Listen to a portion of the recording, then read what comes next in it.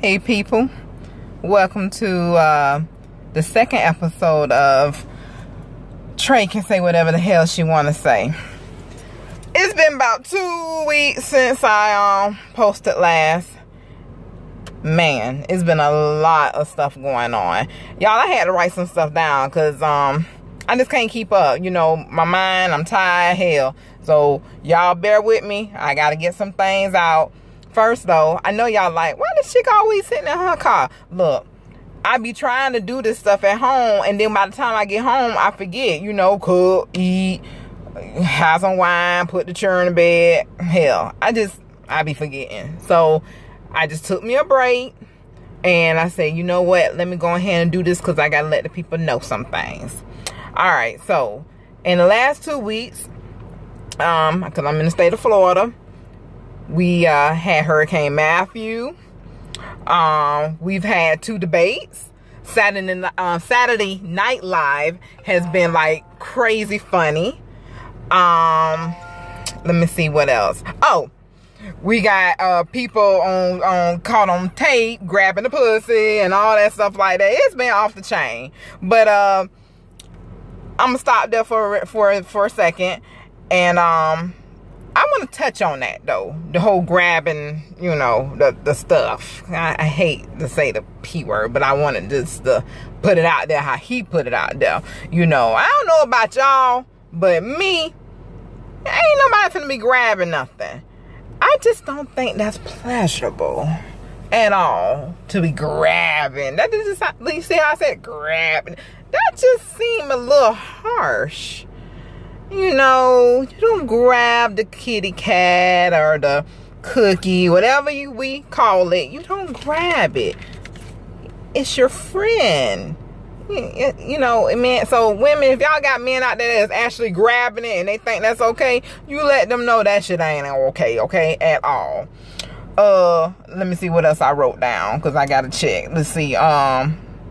I done told y'all about grabbing and all that. Oh, because that shit is painful if you grabbing it. But okay, we moving on.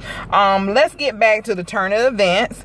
I want to talk about Basketball Wives. You know, I don't watch this show, but I've seen so much hype on this, you know, infamous fight and Tammy and the young lady Buffy. I think Duffy. I'm sorry, you know. But I was like, you know what, let me see what's going on. Let me see what it's all about, you know. You know what? Y'all, I swear I got on lip gloss, but the lip gloss that I put on got my lips looking ashy in a mug. Like I got the white lip, a white mouth. Y'all, I swear on my great looks, I got lip gloss on. I don't know what the hell. I should have picked another one before. Do I got something in the car in this mug?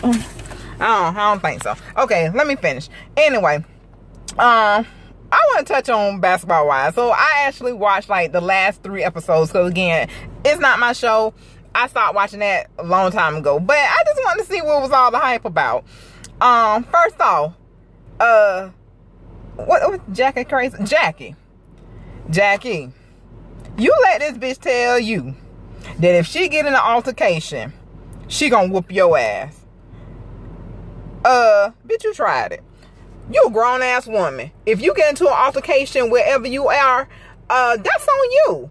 If you can't be grown enough to hold your thoughts and not get into it with somebody, still you came on my trip. You know what I'm saying? And so you gonna follow me for it, and now you talking about you got the audacity to threaten me that you gonna whoop my ass?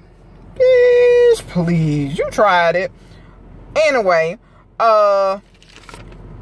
yeah, that just hit a nerve. I was like, Jackie, and then, Jackie, why you stood for that? She punked your ass. You know what I'm saying? I mean, it went like, you know, Jackie actually put them in a ring and said, okay, you 2 bitches, go fight. Go at it. It didn't happen like that. She wanted everybody to come to wherever they are. I can't remember. Overseas somewhere. And have a good time. You know how Jackie flip-flop and go back and forth. But anyway, that was just crazy. And the young lady Brandy, look, I don't know them, but I do know because on that scene when Tammy was fighting and the girl Brandy had to get up kind of between her friend Buffy or her cousin or something like that, Brandy, whoever is your trainer, pay them bitches a little bit extra because your body is banging. I gives you all props. Ladies, we need to start doing that. You know, it's nothing wrong with acknowledging that a woman got her stuff stacked. She look good. She banging.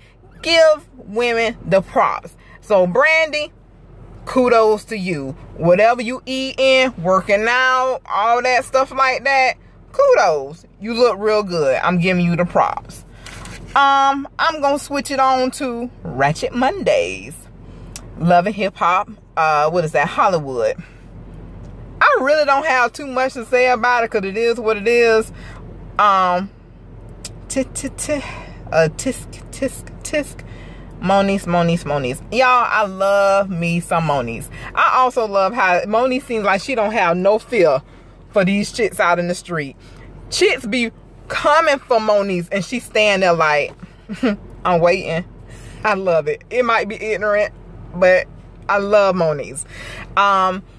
Real talk though, if a woman or a man did not consent and know that they're on some kind of sex tape, that's foul. People have families out there, and you know, because it seemed like from her reaction, she didn't know that was going on. And I mean, hey, I wasn't there. She could be acting hell. You know, this is Mona Scott thing. I don't know, but if she really didn't know that somebody taped her, not cool, and not cool to somebody else to use that against her. I get it. Y'all like, well, that's what she get, because Moniece got a big mouth. But Moniece back her shit up. I mean, when I say back her shit up, she willing to take the heat or whatever, but I just don't agree to the whole leaking out the sex tape thing. She a mother, you know, the baby, you know, y'all, I don't agree. But, you know, that's just me. I just don't think Lil B and Princess, I don't know. And you know what? Speaking of Lil B and Princess, y'all be calling her hoe niece. But what make her such a hoe? Okay, I know she's told y'all that she banged Ray J, but why? Y'all calling her hoe niece? I mean, I don't know. It just, I don't know. And if she on a sex tape and she didn't know nothing about it, she ain't no hoe for real. But again, I don't know these bitches. They out in LA. I'm just saying. All right. Let's go. What else I got to talk about? Oh, Black Ink on Ratchet Mondays. I love Black Ink. This is Chicago. I'm new to it, so I don't know everyone's name. I do like Kat and the owner of the show, Ryan, and I think they be doing some, I mean, like the artwork that I've seen so far, and y'all, oh, well, y'all might not know. I love tattoos. I love tattoos and all that stuff like that. So I just be looking at the work and the quality of the work, and it's hot. As far as the beef and the stuff that's going on and the extra babies and stuff like that, I really don't have that much to say on it because the show is new to me. But I mean, the only advice that I can give, old boy who just found out that he has another child, and I want to say this is his second child outside of his relationship, boo-boo, you need to use condoms. Stop going in these chicks raw, and then you picking these ratchet assholes going in them raw making babies. That's to the world, to the men of the world. Stop that. Stop. Use condoms. Safe sex.